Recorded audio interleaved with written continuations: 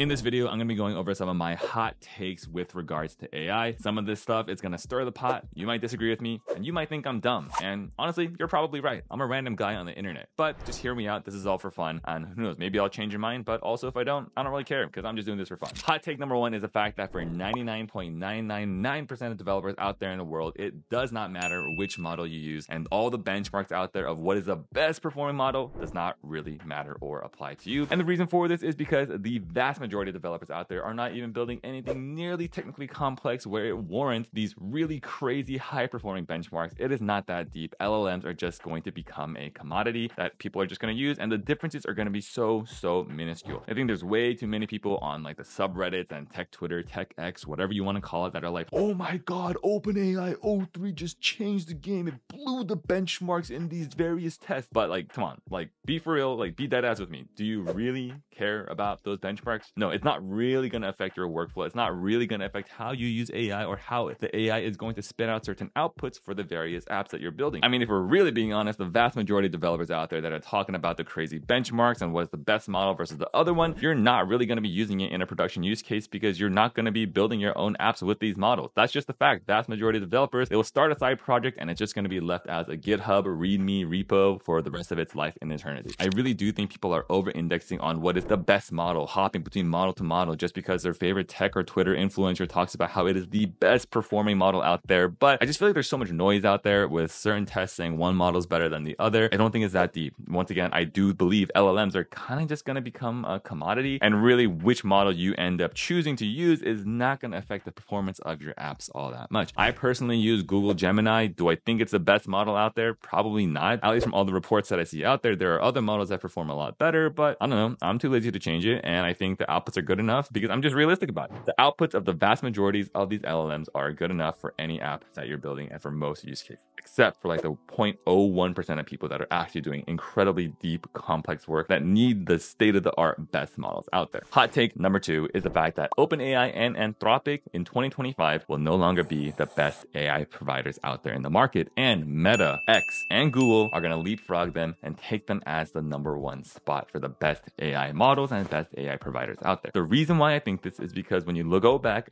to when DeepSeek first came out, that was the first time a model came out for pretty cheap, where it really showed there is no moat out there. There's truly no compute moat, and there's hardly a data moat. And I think the only moat that can actually be considered a moat is a data moat. Oh my god, moat doesn't even sound like a real word to me anymore because I just said it like 50 billion times in the past 10 seconds. But I do believe data is going to be the biggest moat any LLM model is going to have. And at the end of the day, who has the best data? It's going to be Google, it's going to be X, it's going to be Meta, not OpenAI, not Anthropic. They don't have any proprietary data that they can use, whereas Meta, Google, and X, they certainly do. So don't get me wrong, OpenAI and Anthropic are still going to have the best models out there, but they've kind of been the front runners over the past year or two with regards to AI. But now the legacy players of Meta, X, and Google, they're going to leapfrog them just because they have the best, highest quality real-time data. And my crazy hot take from this is the fact that I actually think X is going to be the best models out there, or at least one of the top models out there, just because they have so much real-time data coming in, like real-time news on Twitter, on X, and then Meta is going to be second place. All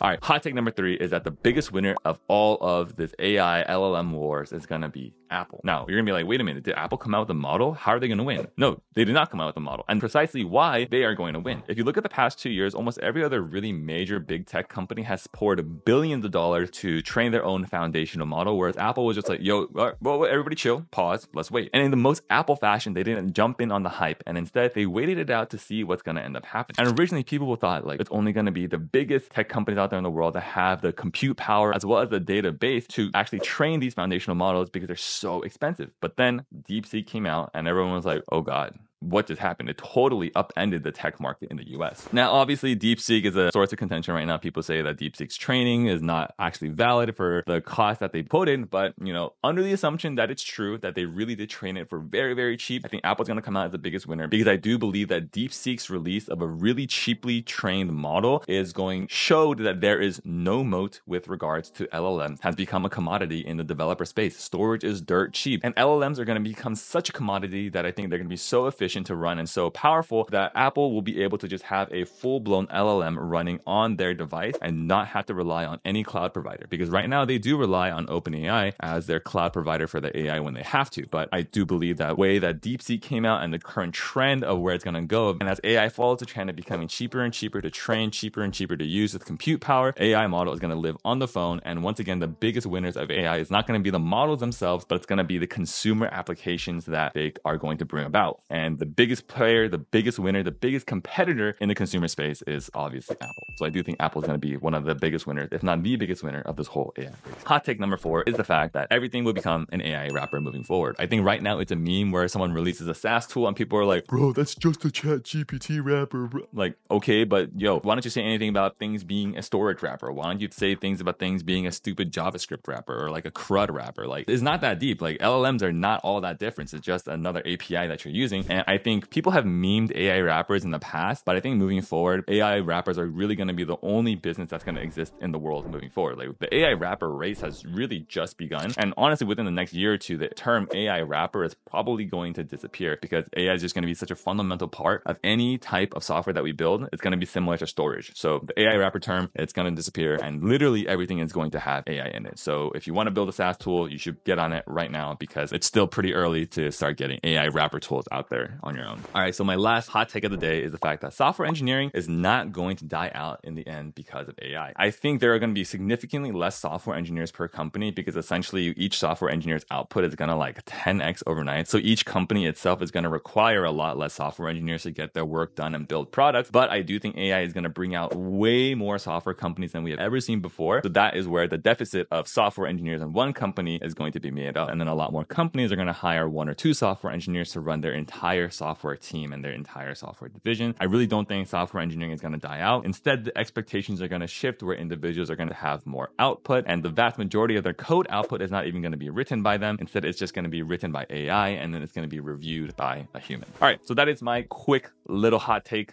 session of AI, the state of AI in 2025. Let me know where you agree or disagree with me in the comments down below. If you want to insult me because you think I'm an absolute idiot and my takes are horrible, let me know as well. Give me your best roasts in the comments down below. But thanks for watching today's video, and I'll see you in the next one. Peace.